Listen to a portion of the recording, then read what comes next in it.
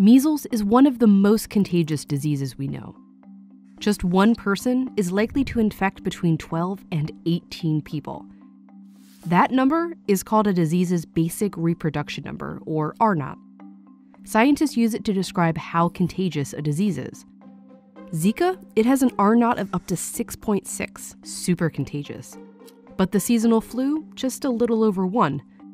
And COVID-19, the disease caused by the coronavirus, just about 2.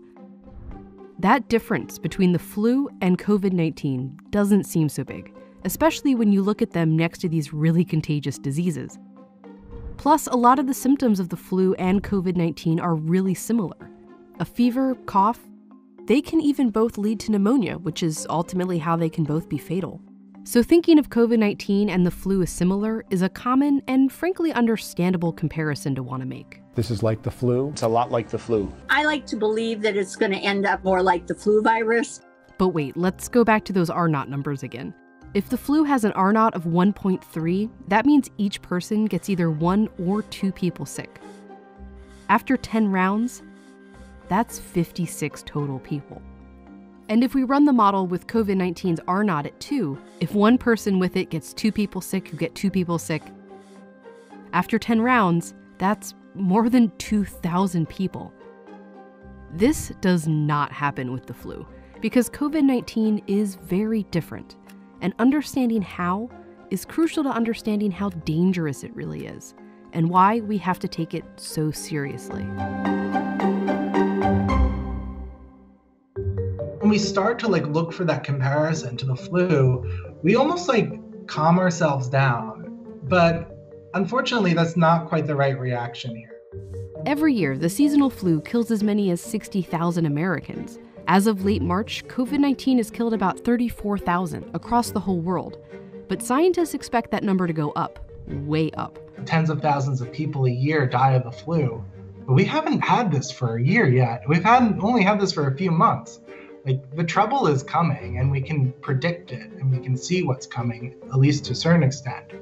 The first really big difference between COVID-19 and the flu is how long it takes you to feel sick.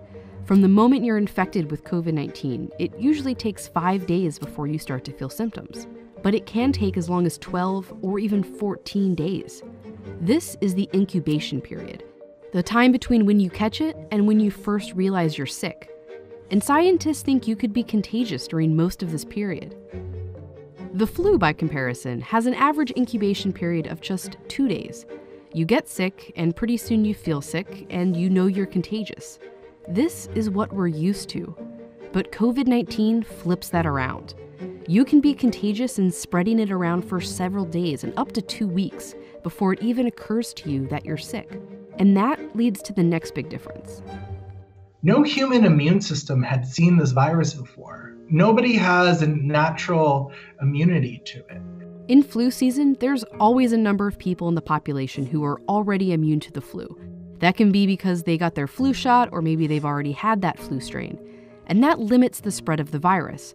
When one person is contagious with the flu, they can only spread it to people who aren't immune, who can only spread it to other people who aren't immune. That's why scientists and doctors urge us to get our flu shot every year.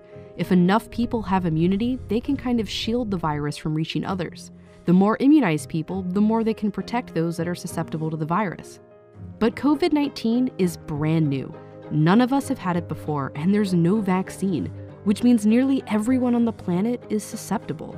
So when a contagious person, who may not even know they're infected, comes into contact with others, it can spread like wildfire.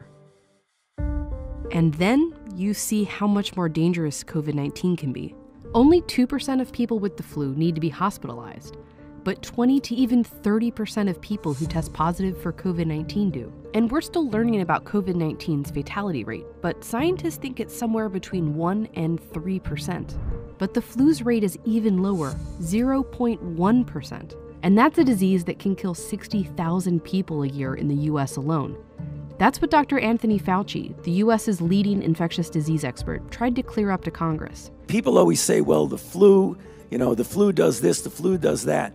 The flu has a mortality of 0.1%.